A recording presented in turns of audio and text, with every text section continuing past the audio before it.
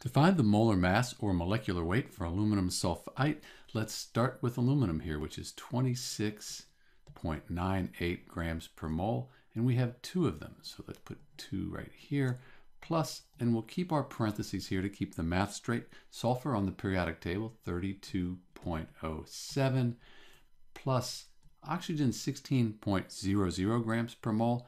We have 3 of them, so 3 times 16.00 is 48.00. Put our parentheses here, and then the 3 here will apply to everything, so we have a 3 out here. So we have 53.96 plus 80.07, which will multiply by 3.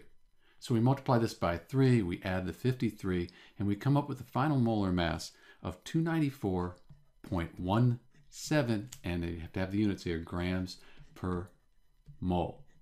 You might get a slightly different answer if you use a different periodic table that rounds to a different number of decimal points, but this is the molar mass or molecular weight for aluminum sulfite, Al2, SO3, 3. This is Dr. B, and thanks for watching.